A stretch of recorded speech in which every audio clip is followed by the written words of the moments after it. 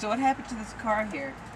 This vehicle was involved in a collision with another vehicle, that this vehicle had crossed over the line, and it was later determined that the person driving was actually on their phone doing a text message.